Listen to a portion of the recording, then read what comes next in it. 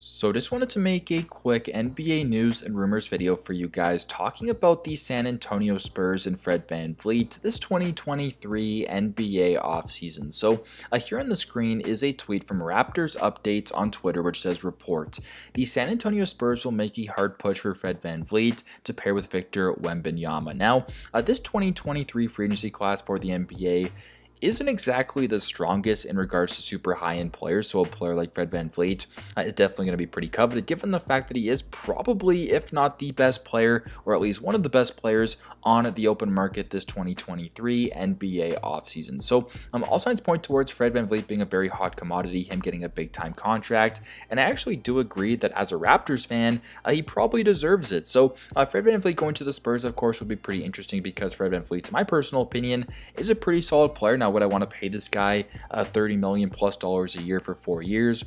I would say probably not, but if you are the Spurs, you have a lot of cap space at your disposal, so perhaps overpaying for a player like Kyle Lowry and some other veteran players to sort of add to your team around Victor Wembanyama, it might not be a terrible idea why you can't afford to pay these guys a little bit more, because Victor and some other players are making relatively nothing in comparison. So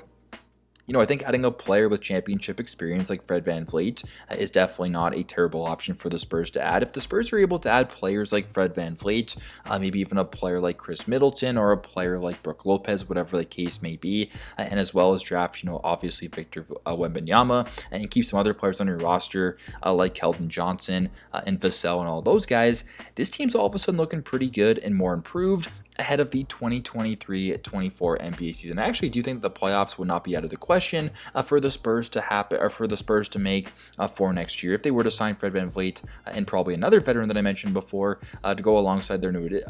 their new shiny toy in Victor Wembanyama for the upcoming year. So I actually think Fred VanVleet would get an absolute bag going to San Antonio. Is probably a pretty good spot for him too, to be coached by one of the best in the league, if not the best in the league, one of the best of all time, of course, in Greg Popovich. So I think if you are Fred VanVleet, in regards to winning, it might not be in your best interest to go to San Antonio, but in regards to getting a long-term contract and being part of something special down the road, it's probably a good spot for him to go to. So I'll keep an eye on Fred VanVleet going to the San Antonio Spurs. Leave your thoughts down below. Thanks again for watching, and I'll see you in the next one.